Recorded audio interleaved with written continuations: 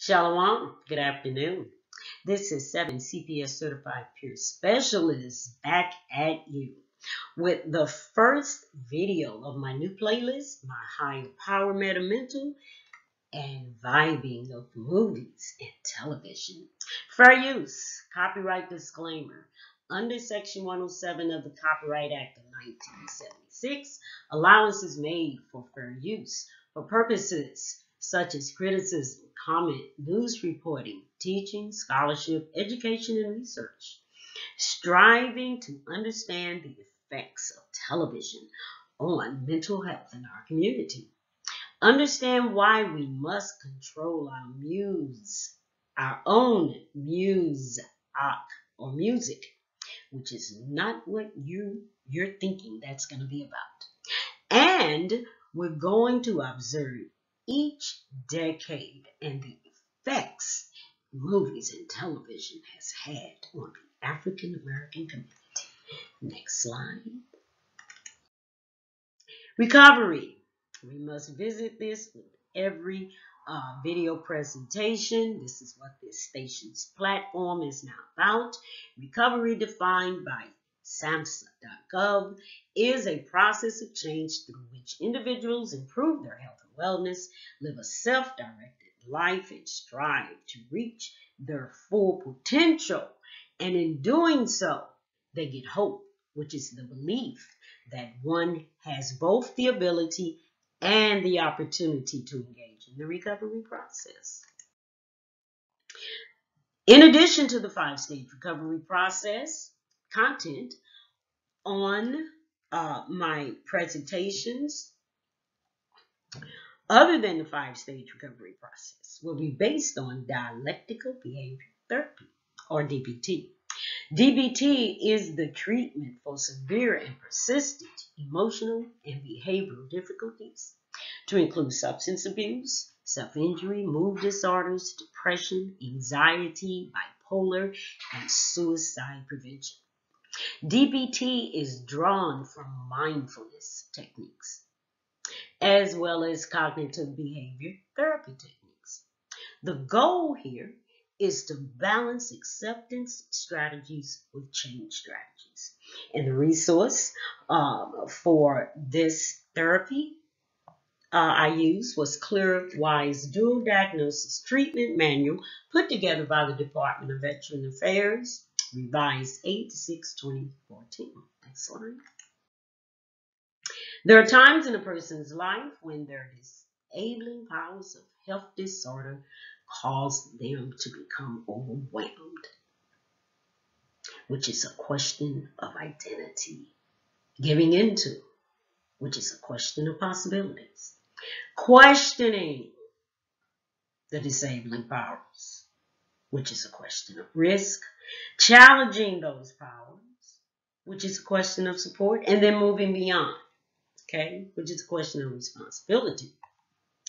And so we have here on my first vibing of movies and television, we have the Oscars, right?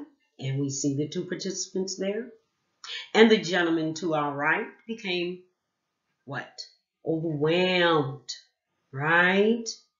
And giving into his behavior or his disabling powers of his health disorders, right? He gave into them.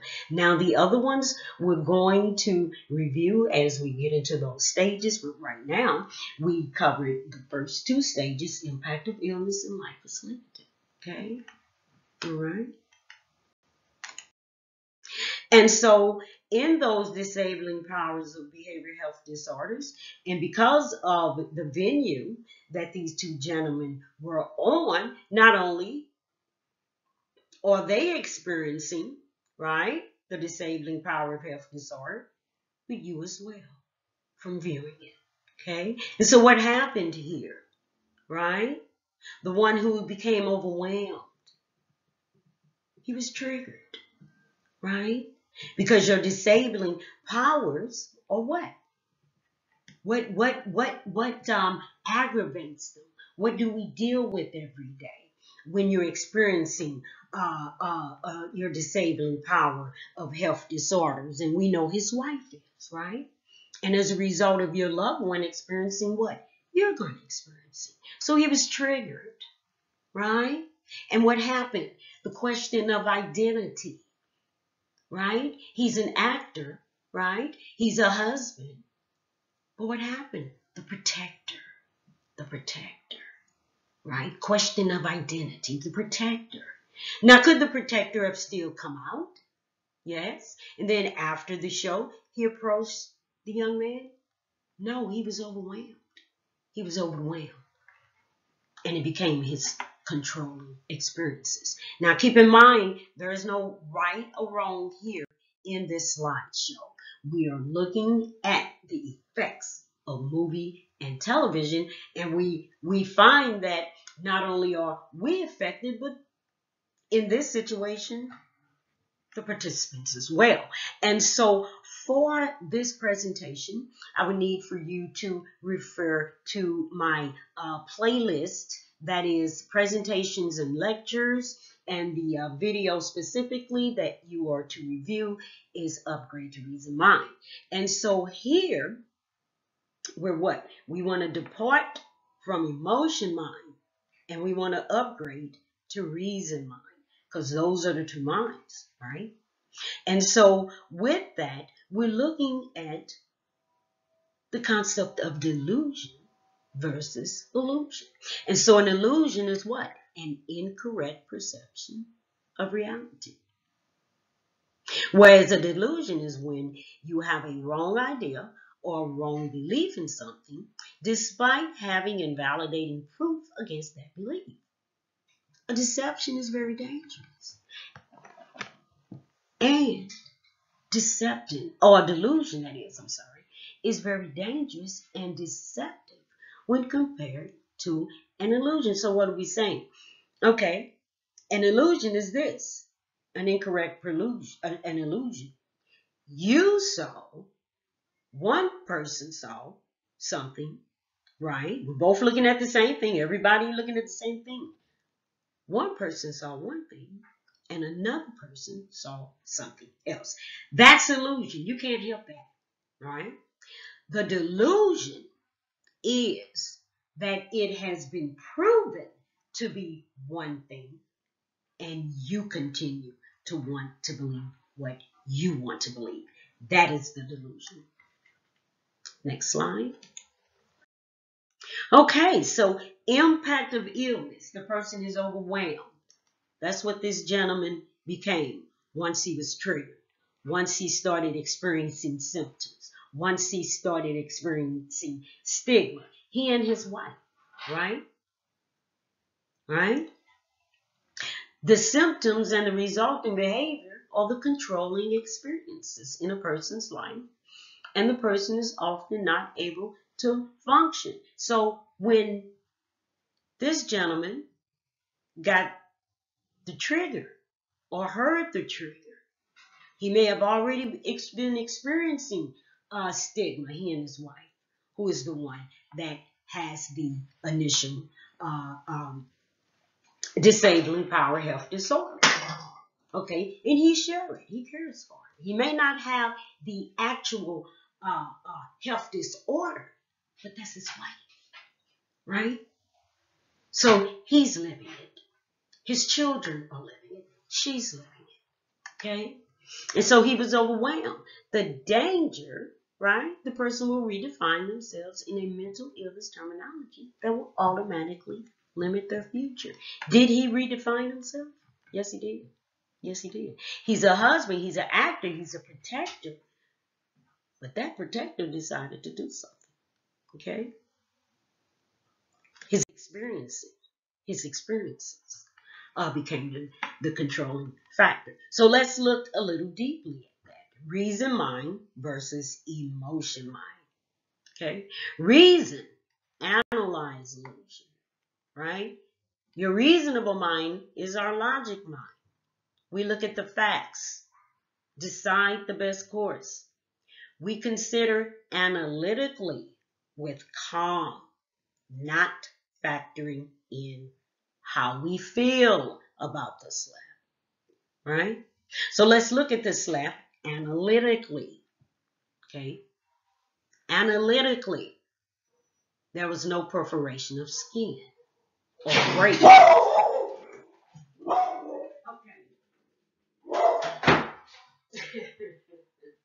Please excuse me. There seems to never be a time that I can do slightly without that.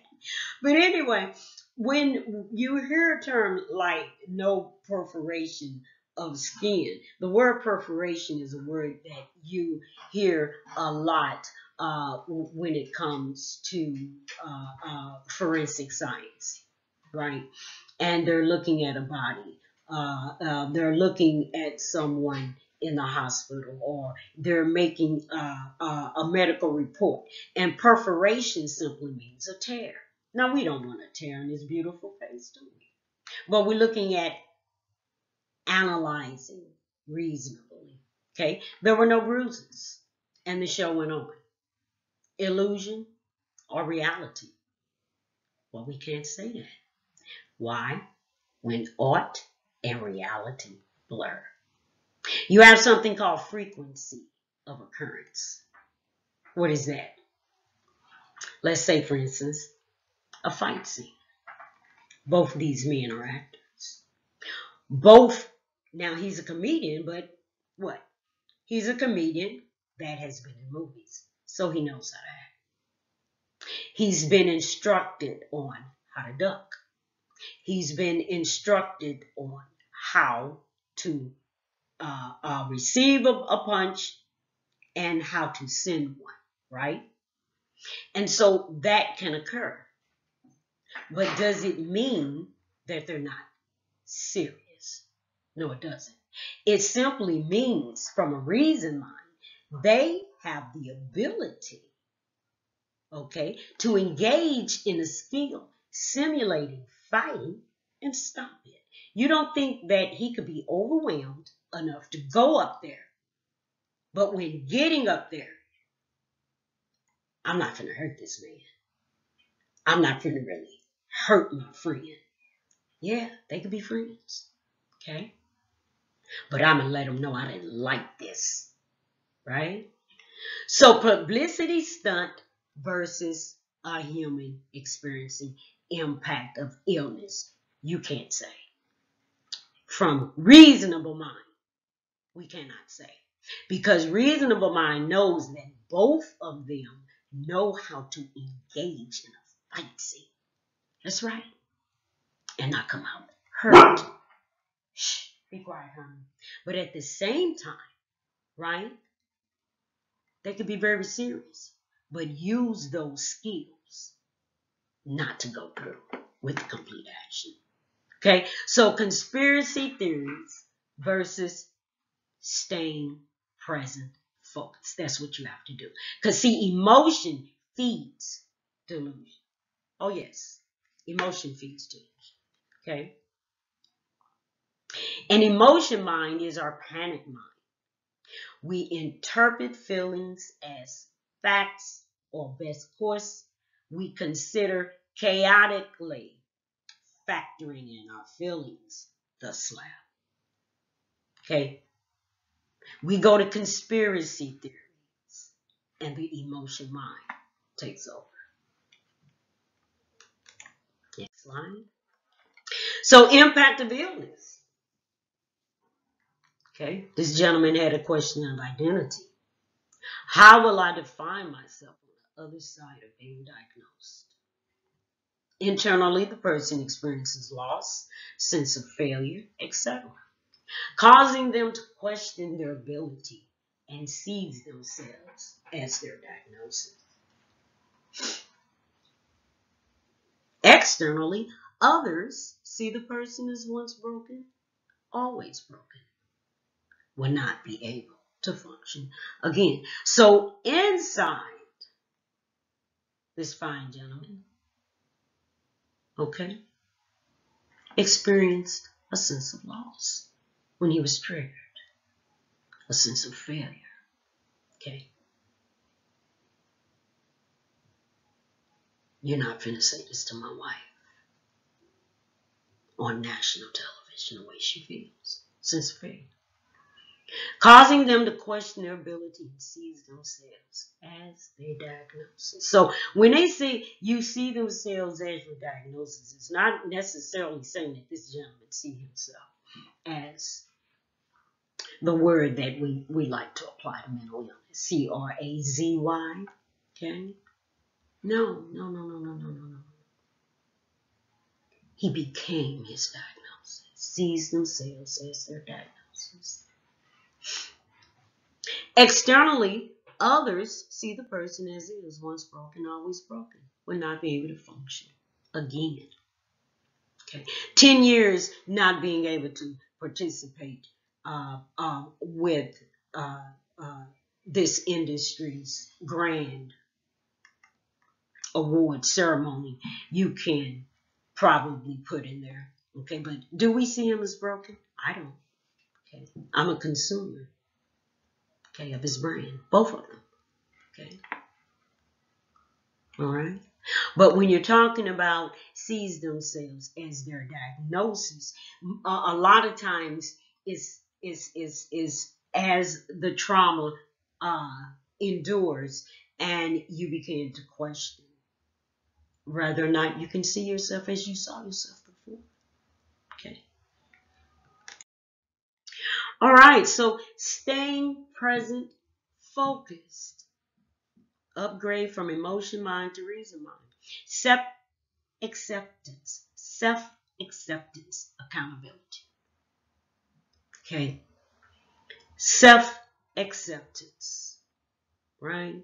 Accountability. He accepted, he and his wife, what they're dealing with, right? Right? So, because when we're talking about this right here, upgrade from emotion mind to reason mind, trust me, this is not an indictment anywhere. None of this slide is. Okay. Bless their hearts, they walk right into my PowerPoint presentation. So when we're saying self-acceptance and accountability, they could have done that. All right? Don't label, stay focused. Okay, but they were triggered. Right? And you can say that from him as well. Self-acceptance, accountability, observance as is, but he's a comedian. Right? And so here we're getting an opportunity to learn something about what? Avoiding a cliche. Example, it was staged. Cliche, phrase or opinion that is overused and betrays a lack of original thought. A very predictable or unoriginal thing or person. A stereotype. Cliche. The old cliche. One man's meat is another man's poison. That's exactly what you have here. Okay? Chris, or Mr. Rock, was performing a cliche. Talk about somebody in the audience. He's done it before. Yeah, it's not funny this time, right? He's done it before. But that's a cliche. Do you think that's a cliche that comedians are going to look at a little bit carefully in the future? I think so. I think so. Next slide. Question of identity. When I have experienced the symptoms of behavioral health disorder and have been diagnosed, how am I going to relate to this in terms of defining who I am and what I am able to do? Okay. So this gentleman has that question now. They both do. They both do. Because, see, the identity of comedian has been changed as well now because of this occurrence. Will I go to the old cliches of comedy? Or is it time that we explore the avenues or additional ways to get a laugh? Avoid living a cliche. Why? Purpose. Purpose is the reason something is done, created, or exists. So can your intent to reach your goal be achieved by living a cliche? You see, because a purpose have as one's intention or objective. So see, we know the purpose of the joke was not to hurt the beautiful actress. Okay, reason mind. It's not why comedy is created. It's not the purpose of comedy. Does it happen? Has it happened? Yes, that's getting to that cliche, right? But that's not the purpose.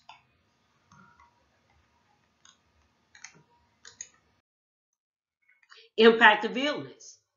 From the initial onset of symptoms through the time of diagnosis. So do you have to be diagnosed to be suffering impact of illness? No, that's the purpose of my new platform, introducing mental health maintenance and care to the Black community.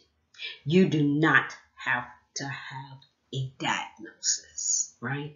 When a person is experiencing intense emotional distress, does that just happen to people with a diagnosis? No. Okay? They're experiencing their health disorders, right? What's the danger at this stage? Again, they will take on a new identity. What you're going to notice is that in my slides, things are repeated. Yes, this is a language of mental health recovery that I am attempting to ingrain in your head, right? Because this language is going to start to speak to you. Language is a program, family. The words you use are the words you live around.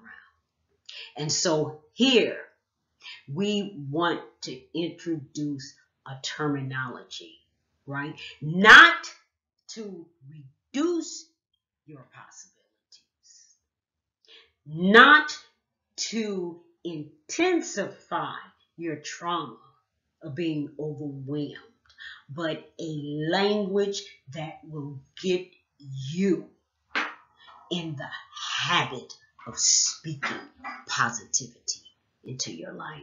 Okay, because in impact of illness, you can begin to see yourself as the illness.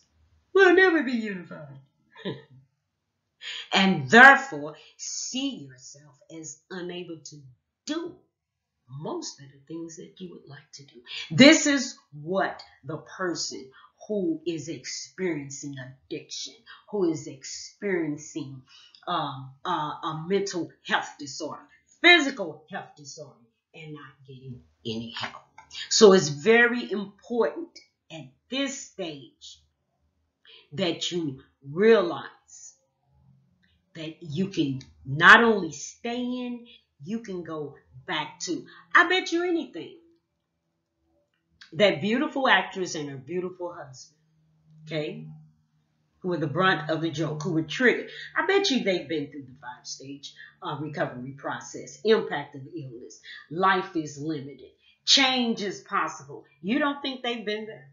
Commitment to change. Action to change. I bet you they've been there. One trigger.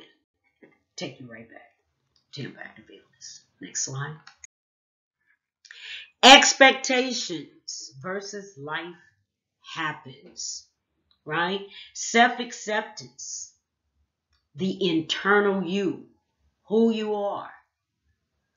The external you, nature's hue, whatever beautiful color the earth slapped on you, right? Experiences lived, choices that you assigned value. Now, some of those choices weren't good, right? but they were experiences lived. So you're learning from them, or you learned from them, such as the addict who goes to recovery, such as the person suffering from mental illness finds their way to treatment. So does a people who are waking up, right? Observe as is. Don't label. Notice what is and not what you want it to be. So if I just left the beach and I saw a bat landing, right? And I saw the sun with 2 moons on the side landing on the ocean. And then in the distance, in the horizon, I see a star standing on the ocean, right? And then I see a group of people walking on water, running on water, and looking up at something, right? Do you think I'm going to walk away from this and say, well, y'all, it's COVID on the beach?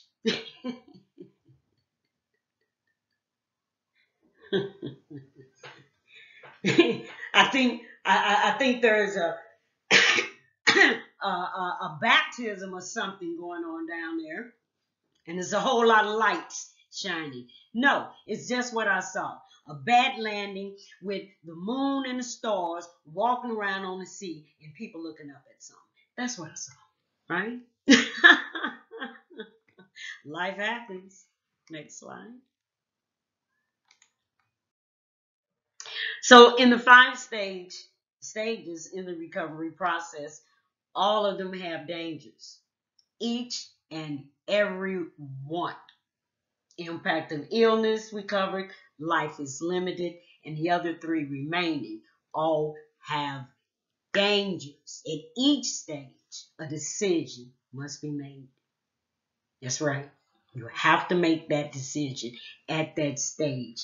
Impact of illness, you're overwhelmed. You have to make a decision. Okay? Life is limited. The person is given into, right? First stage is a question of identity, impact of illness. There's a question. Second stage, given into, that is a question of possibilities. There's a question that must be answered. Okay? Things influence our decision. A bad joke. Internally and externally, there are pressures on the individual to answer the question negatively.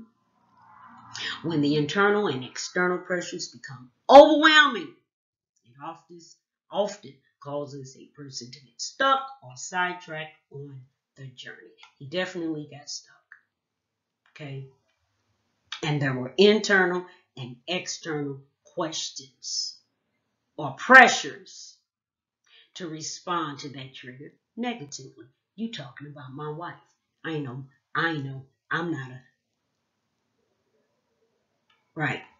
Whatever words we can use to associate to what we call weakness. You don't do that and expect me. Now, so internal and external pressures to respond to that trigger.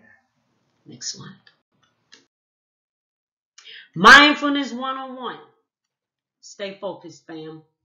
Once again, this was not a review of criticism. These fine gentlemen walked right into my PowerPoint presentation. I am a consumer of both their brands and will continue to do so. But I speak Psalm 91 on both of them and their families, okay? The role of services of the certified peer specialist is to decrease the emotional distress by reducing the symptoms and communicating that there is life after diagnosis. Sometimes you just need to get out a good cry. Okay? I hope you've enjoyed this PowerPoint presentation. I definitely enjoy putting it together, not to exploit these gentlemen, but to simply say that in cultural competence, they are us, right? And it doesn't matter the money you have, family. Okay, we understand that. And so I say Psalm 91. I thank you for participating with this slide, this presentation. I hope you get out of it, all right, what I've intended to relay. And I wish well for the both of these gentlemen. God bless you. Salawam. Peace, love, 7.